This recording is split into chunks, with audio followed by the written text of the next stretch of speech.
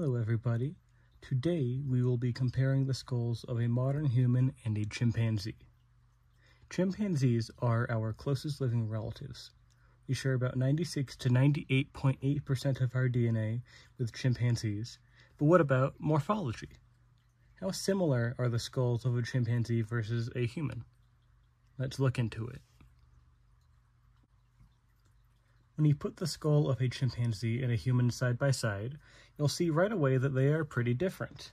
There's some basic similarities. Eyes are both facing forward.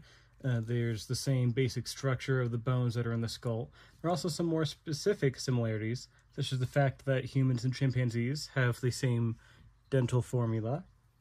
But there are also some drastic differences, especially in the shapes and sizes of these different features in the skull.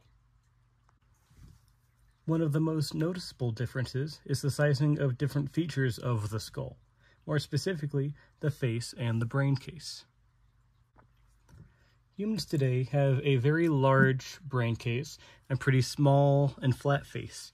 Chimpanzees, on the other hand, have a very small brain case and a very large face that juts out in front of their eyes. These two features are effectively swapped in the two species. Humans have a large brain case and a small face. Chimpanzees have a small brain case and a large face. Looking closer at the face, you'll see a few more different features. Humans have a very prominent projecting nasal bone, giving our noses a very outward look, whereas chimpanzees do not. They do not have a projecting nasal bone, which gives them a very distinctive flat nose. Farther down the face, chimpanzees have very large canine teeth in both jaws, whereas humans have very reduced canine teeth. The canines in this cast in particular are larger because this individual was a male, but the canines are still significantly larger in female chimps as well. Moving up the face, you'll also see very large brow ridges right above the eyes on the chimpanzee's skull. This structure is known as the supraorbital torus and is not present in modern-day humans aside from very small, minute ridges. Turning the skulls upside down, the first major difference is in the palate.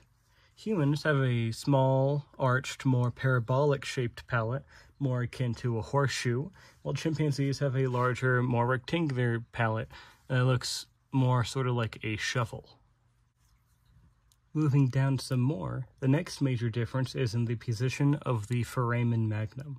The foramen magnum is the hole at the base of the skull where the spinal cord enters. In humans, this hole is positioned right at the bottom of the skull and is angled straight down, whereas in chimpanzees, it's positioned farther back and is angled backwards as well. It is not at the very back of the skull, like in a dog skull, for example, but it is much farther back than what we see in humans. This accommodates their more horizontal, what we call pronograde body posture, and therefore their quadrupedal, on four legs, locomotion. And the human position accommodates our more upright, what we call orthograde body posture, and therefore bipedal, two-legged locomotion. Turning the skulls around, we'll also see several prominent crests on the chimpanzee skull. The two main crests that we will be talking about is the nuchal crest and the sagittal crest. The nuchal crest is this crest on the back end of the skull. It sort of makes up an arch running along over through the back end of the skull, and either side of this arch sort of connects into the mastoid process, which is the structure behind each ear hole on either side of the skull.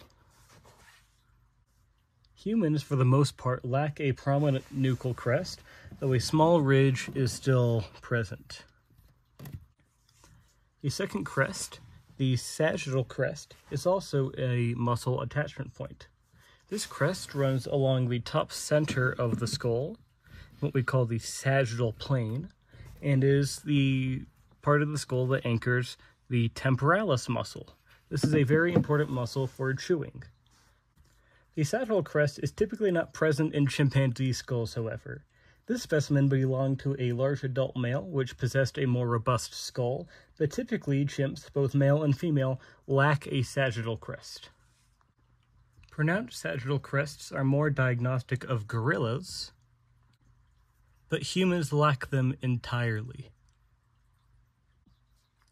The last important feature on the top of the skull is farther up. If you look at the skull of a chimpanzee from above, you'll notice that the skull constricts behind the eyes. This is known as post-orbital constriction. The skull narrows in behind the eyes and then widens out into the brain case.